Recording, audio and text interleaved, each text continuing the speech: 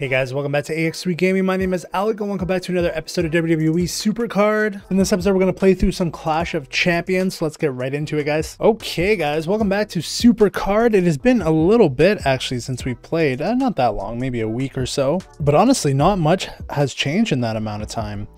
I'm not doing very well in PvP here. We got Clash of Champions this week, guys. A lot of things going on, some interesting things we'll get into, but before we get into anything Clash related, let's take a look at my deck here. Quite a bit has changed from last episode. Starting off with Ricochet here, so we got that second Ricochet. Didn't end up getting the heroic, which was fine. I did the math and it was gonna end up costing me some credits and stuff, so I'm like, you know what, forget it. I don't need the heroic. But as you can see here, the regular version is quite powerful. This is in a momentum slot right now, obviously, so it is a bit overpowered, but so is this Sami Zayn.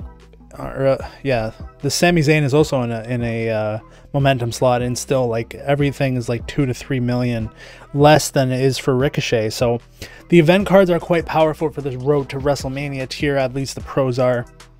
As we can see here, I kind of previewed what else we got, which was another Bianca Belair to make a pro there. So that was from the quest that we took a look at last week. So I ended up completing the quest, and then upon completion of the quest, I got another Bianca Belair card, which is once again a very powerful pro indeed. Once again, a special edition pro here, but not even, and in a momentum slot, but still not really that close to Ricochet. Like, Ricochet is still head and shoulders above. Once again, those event cards are quite powerful indeed.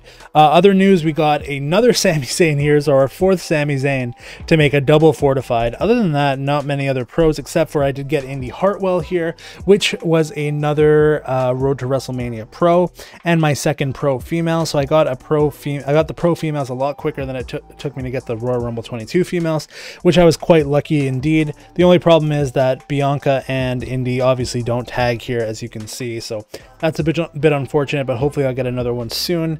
Maybe the event coming up, maybe for a woman, I don't know, it might be too early still. Then after that, I also used the 15 cards to go ahead and get Shawn Michaels here. This Shawn Michaels card, which I did switch the picture to the other one. I don't know, I just like this one a tiny bit better, and it does still fit the theme perfectly. Kind of looks like he's riding in the tank right now. That's underneath him, but anyway, yeah, I used the 15 cards to get this. Since we did get a second Bianca from the quest, we knew that we were going to redeem him for Shawn Michaels, and that's what we did. I have not gotten too far in getting more cars here. I only have 3 out of 15. 13 days left. I don't know if I'll get another one or not, but I am pushing for it. Hopefully I'll get one more Shawn Michaels, make 2 pros there. We still have the other quests, I think, starting tomorrow, actually.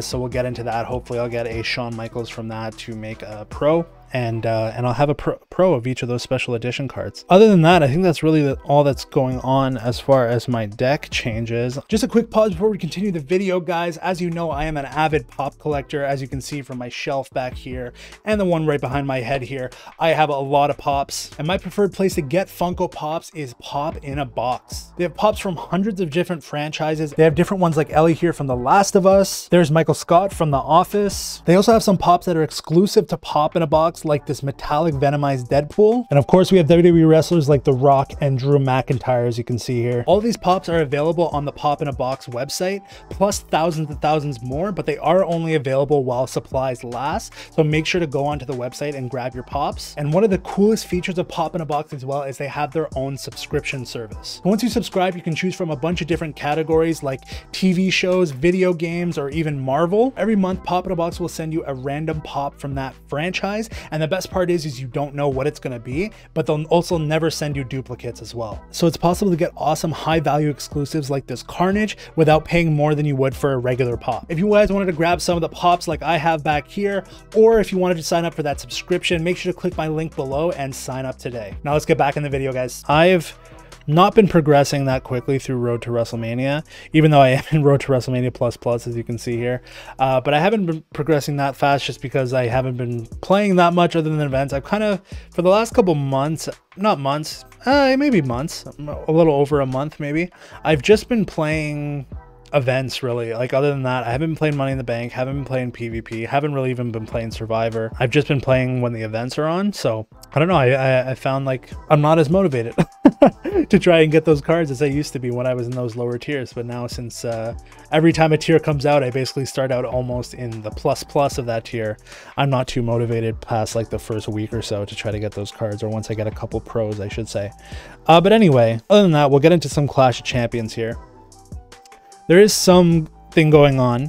Weird. I don't know what's going on. But anyway, we got Roman Reigns versus High Chief Peter Maivia, which I don't know their relationship to each other. I feel like they're related somehow.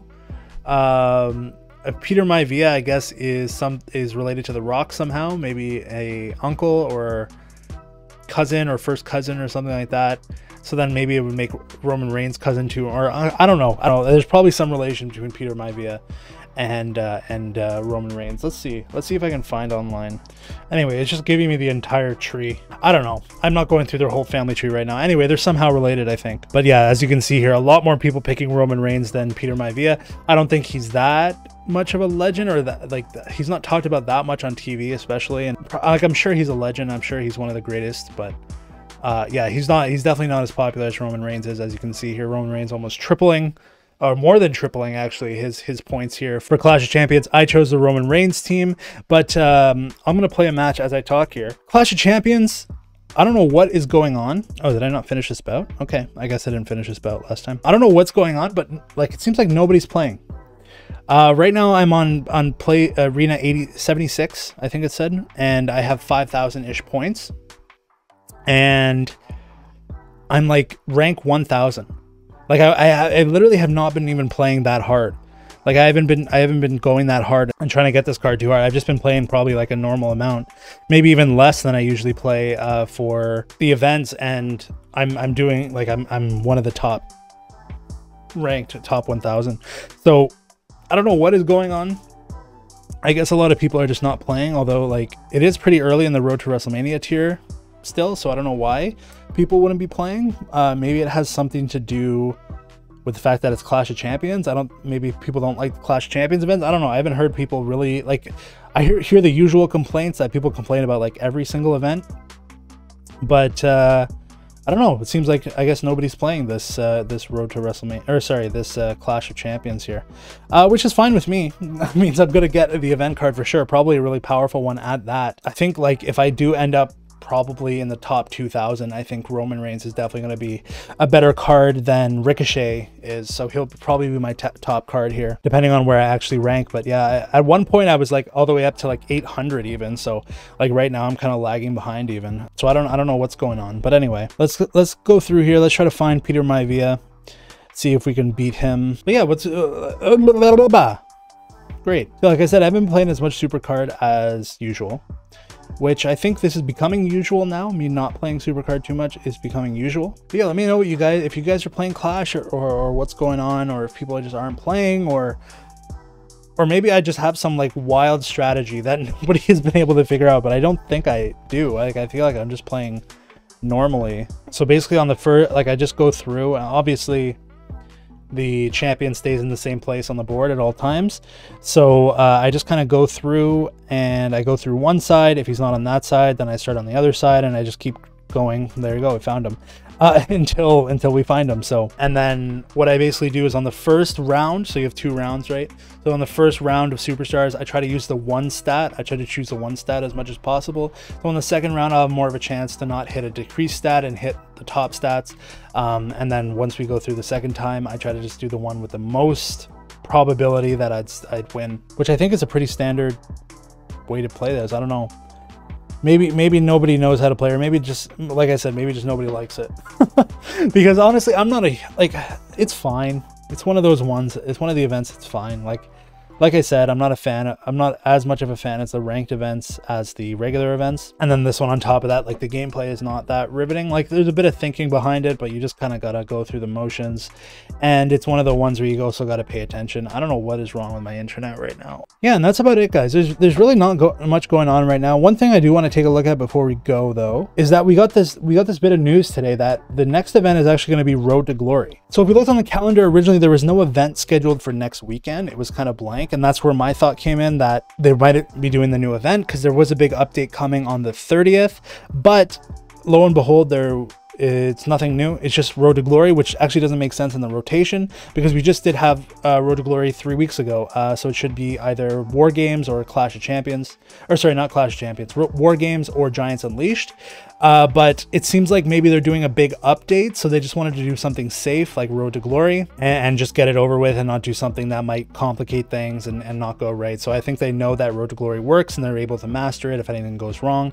So it's an event that they can kind of be in control of. So I think that's why they're doing the Road to Glory, which is a bit unfortunate because we just did Road to Glory. So maybe people want a bit of a break from that, but nonetheless, it is coming. It's better than freaking War Games, so that's for sure. So I actually don't mind the Road to Glory coming back for another time this month. And then on top of that, you see in this announcement as well that we have Road to WrestleMania equipment coming pretty soon. So that's probably going to be some powerful equipment. I'll show it off once I get some. Yeah, that's about it, guys. And one last thing before we go here, I forgot to show off the Road to WrestleMania ranked event cards here. So once again, we got the Western theme. I actually don't mind this as much as the other Road to WrestleMania cards. It does look a tiny bit cooler with like the vultures and like the desert type look to it. But once again, it's not my cup of tea. I'm not a huge fan of it, but even though I do like it a bit better than the other ones, it's still not amazing in my opinion. And I think that the next tier needs to be a lot better because we haven't had an amazing tier in quite a while. Actually, like this whole season has been kind of pretty good, but not great, right? Like Valhalla was good. Maelstrom was good, pretty good. Myers sucked. Royal Rumble 22 was okay. And then this Road to WrestleMania sucks. So hopefully the next year is going to look a lot nicer than that. But that's about it for Supercard, guys. I'm going to go through this Clash of Champions, hopefully get a really powerful Roman Reigns card, which is really going to complement my deck. And I think I should be good on my top 8 of being all Road to WrestleMania pros, which is going to look pretty awesome. This is my current standing right now. And it's awesome because Roman Reigns is going to tag with Ricochet and Angelo Dawkins. It's not 100% perfect just because I kind of want to use Roman for my singles matches right off the bat instead of saving him for tag teams. But if we are also able to get a pro Shawn Michaels, that'll be perfect for tag teams there, and we'll have a perfect thing for tag teams. It'll be awesome. All right, guys, and that's about it for another episode of Supercard. I hope you guys did enjoy this episode. I'm going to go through some more Clash of Champions, but in the meantime, if you did enjoy this episode, make sure to hit that like button. It does help me out a lot. Also, right underneath me here, there is a subscribe button if you guys want to click that to get notified whenever I release videos so you do not miss one. Then over on the right, we got some more videos if you guys want to keep watching. Thanks so much, guys.